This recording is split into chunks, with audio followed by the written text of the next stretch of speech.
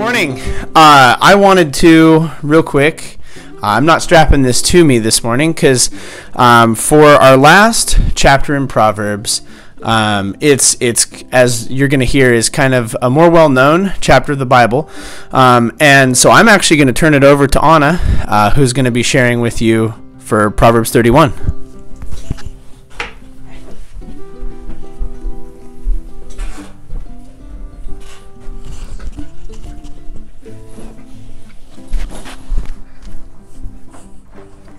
Hello. So like Hunter said, we're going to do Proverbs 31, and I've actually was telling him that it's a little interesting. I haven't had to do a study kind of like this in a while. This is gonna probably be two parts. There's two big parts to Proverbs 31. We have the first part, which are the words of King Lemuel.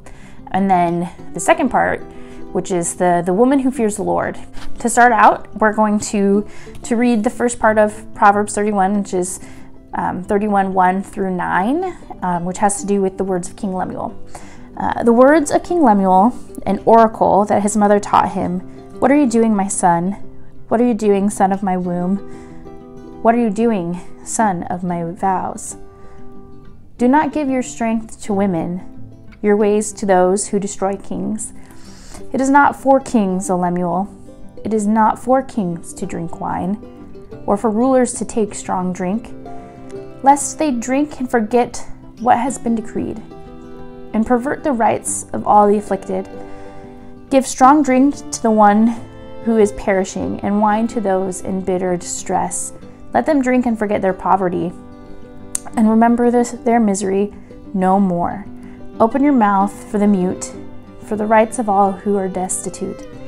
Open your mouth, judge righteously, defend the rights of the poor and needy.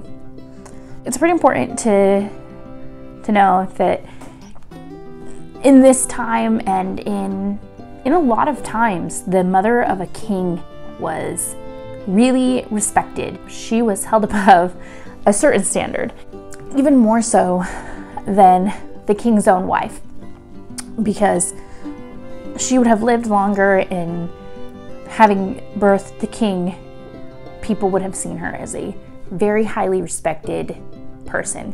There's nothing in here that really makes us think that King Lemuel is an actual real king, or that his mother is even a real person. A lot of this is just a symbolic of what an ideal king would be, what the ideal mother of the king would say to the ideal king of a country. It starts, with his mother talking to him and saying, what are you doing, son of my womb, son of my vows? And this is kind of like saying, what are you doing, somebody that I've prayed for, somebody that I've hoped for, somebody that I've asked God to bring into my life, and somebody that you're earnestly talking to, and you want to really get their attention, kind of a moment, like almost like saying, hello, I'm talking to you. And she's warning her son, do not give your strength to women, your ways to those who destroy kings. And what a great way to start, She's warning about counsel. She's warning about who you seek advice from, who you talk to when trying to discern matters of life, of governing other people. Don't turn to somebody who is a destroyer of kings. Don't turn to somebody who will warp what you want into things for themselves. She's saying, always seek good counsel. Somebody who is teaching you and is reassuring you, and who is helping you to do the best that you can do for who you are in charge of. As we keep reading, it kind of changes from that good counsel to a lot more warnings.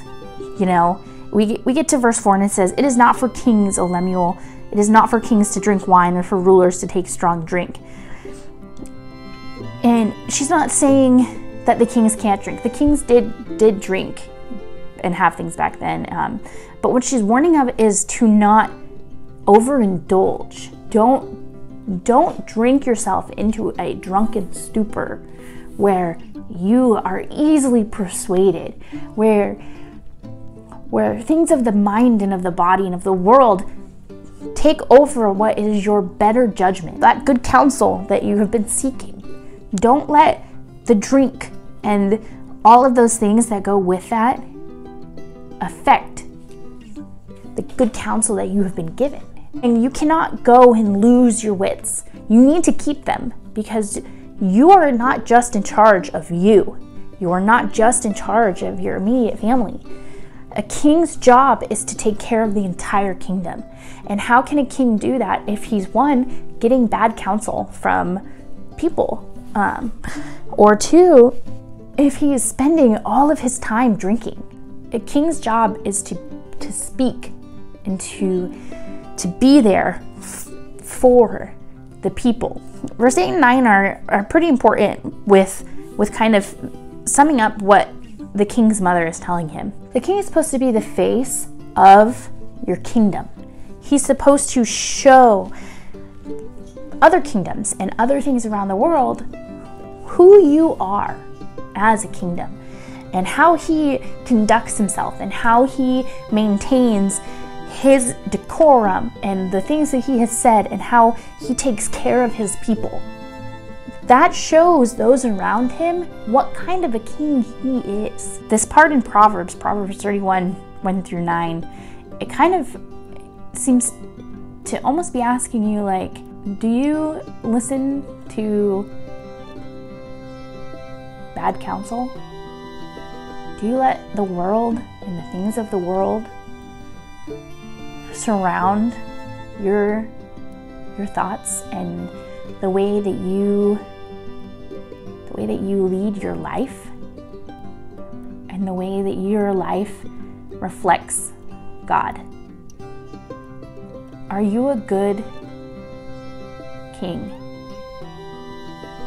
in showing your kingdom and your walk with God through your everyday life? Are you doing your part, that you are making the choices and the decisions that are right in showing the world who he is? Verse 8 and 9 says, open your mouth for the mute, for the rights of those who are destitute. Open your mouth, judge righteously, defend the rights of the poor and the needy. Thank you for listening to the words of King Lemuel, and more specifically from the words of his mother and the advice from a mother.